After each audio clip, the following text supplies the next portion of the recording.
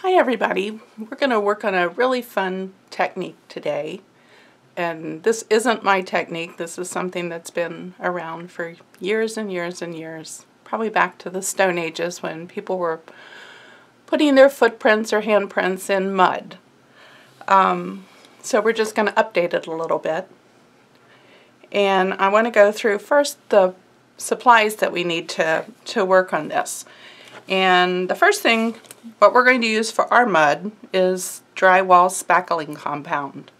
You can buy this at any home improvement store. I've just bought a little quart container of it. It's about $7 or $8. You can buy smaller containers or you can buy larger ones. So that's what we're going to use for our mud.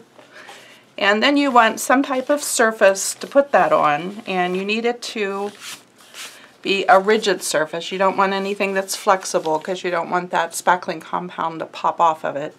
And you want to give that a good coat of multi-surface sealer, and you could even do 2 coats because you don't want it to absorb any of the moisture from your spackling compound when you put it on and cause it to warp. So you need your surface. It can be anything. Masonite works really good. The smooth tempered masonite is a good surface. And so you can, just use anything that you have around the house. You don't have to have anything specific. You'll need a water container, and I'm just using like a little flat plastic sort of Tupperware type container. It's got about 1 inch of water in it. We're going to use that to clean off our tools. And then you need things to create your impressions in the mud, and that can be a variety of things. So I would urge you to look around your house and find anything that looks like it would make an interesting shape. It needs to be something that you can wash in water, because once we stamp it in our speckling compound, you need to wash it off in your little tray of water. So some things that I've used are, go through my wood supplies and find little wood cutouts. These all make really good little stamps. And if they're too small to hold and press into your mud, you can put like a little push pin in the back of it, and that'll give you a little stamper. So I've got a little gingerbread, some stars. Here's a little Christmas tree shape. There's like a little flower or sunburst. You can use some hearts. I've got little squares. There's a larger size heart. So, just go through your wood supplies and little wood shapes, and those make fun stamps. Other things that work well are buttons, and I collect buttons here. And just look for ones that have like a pretty pattern in them. This one's got like a little engraved edge around the end. That would make a nice shape. This one's got like a little leaf pattern in the middle. That would make a good little impression. Let's see, just going through. This one has like kind of little triangle shapes. We could try that. Here's one with a little rose in it. That might be kind of small, but we can try it. So anyway, just go through, old buttons and things. Those make really cool little stamps. And that one's got like a little circular pattern that's kind of fun. Other things are, you can actually use stamps. So I've got a collection of little stamps here that go on this clear block. Little words and things. So, depending on if you want a theme to your impression piece, you can use certain little words. I've always collected odds and ends at flea markets, and here's some Christmas ones. Flea markets, and I used to have a collection of these little printer blocks. These are like little copper printing press blocks that they used to use probably back in the late 1800s and early 1900s to actually print books and newspapers and things. Those would go on a printing press and be inked and stamped. So I guess they're kind of the precursors to our little acrylic and rubber stamps. So I've got all kinds of these little, I collected a lot of cats. So a lot of my little designs are cat designs. I even have the letters of my name, which I used in the one that I've shown as a sample. I'm trying to find, like, here's an H. Thread spools work really well, the old plastic ones. If you take the paper off the end, you'll find different ones have fun little patterns. I had another one here. My workspace is getting a little bit cramped, but I had another one with more little cutouts that I'll use. So those work well. Old doilies, or, you know, these aren't even old. These are just little ones I bought at a craft store. You can use these. You know, it doesn't hurt to get them wet, so, you know, you can use them to make impressions in your spackling. Old jewelry. I went through my jewelry box and found a bunch of just old costume jewelry that I thought had nice relief patterns that I thought I'd try to use.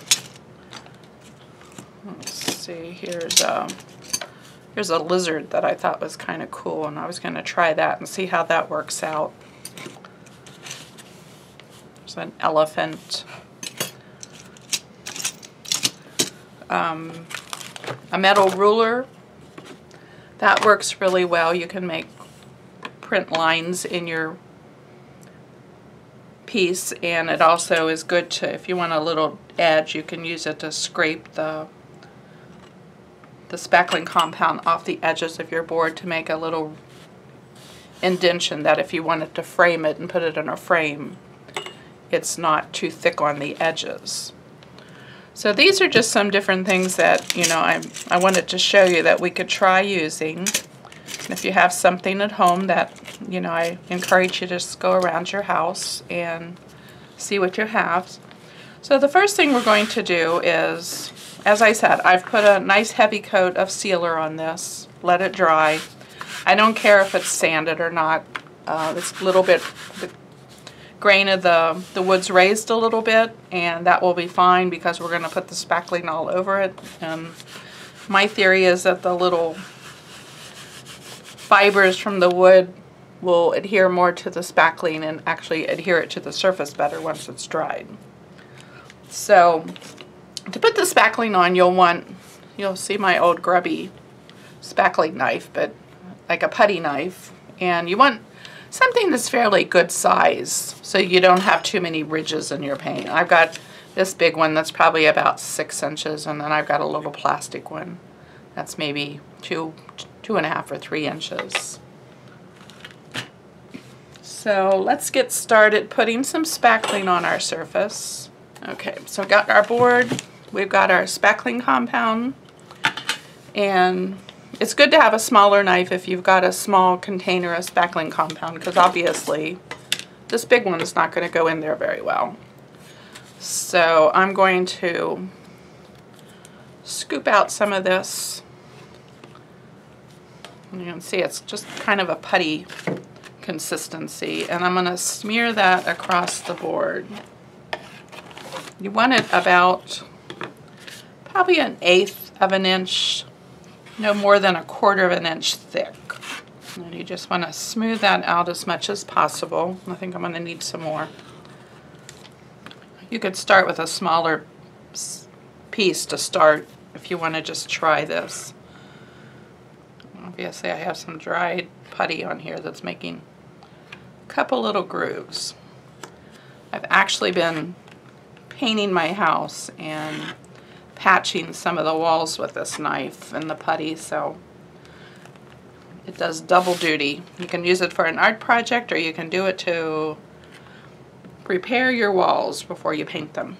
The smaller knife is also good to scrape off the piece and put it back on so you can work it out a little bit more. You might have to pick the board up. It's kind of like icing, putting icing on a cake. You can also see that depending on the size of the project you're going to do, you don't want to get too small a container because it takes quite a bit. And if you buy the kind that isn't pink to start with, it's cheaper. So I'm almost covered now. I have a little spot here still to do. So I just want to smooth that out as much as possible. Not have too many ridges in it. I'm going to set my knife aside. You probably should maybe have a bucket of water or something. I'm going to save some of that and put it back in my container. Close your spackling compound back up and seal it so it doesn't dry out. And you can reuse this for a long time with more projects. Okay, for our Halloween Impressions project, I'm using a different board than I showed in our demo. And this is a larger masonite board that I covered with regular spackling compound. And I'm just cleaning off the edges with my wet finger, just making just about an 1/8 of an inch edge along each border of the board, wiping off the spackling compound. This would clean it up if I ever wanted to put it into a frame. Now with a metal ruler, I'm going to divide and make some borders around the edges. So I've got a metal ruler which I've wet with water, and I'm just going to make a straight impression about 2 inches in from each edge. This will give us a little framed area in the middle, and we're going to make our impressions in the outer border. Also, the spackling compound was a little bit too wet, so after I do this, I'm going to stop and let this set up for a while. I want it to a consistency that is sort of like Play-Doh, so that if you push your finger into it, or something you're making an impression with, it doesn't pull out and cause the spackling compound to peak. You want it to make the impression and stay flat, not pull back out with whatever tool you're making your impression. So I'm going to finish this last edge around my frame, my little borders, and now you see we've got sections, and we'll come back and finish this up in the next video.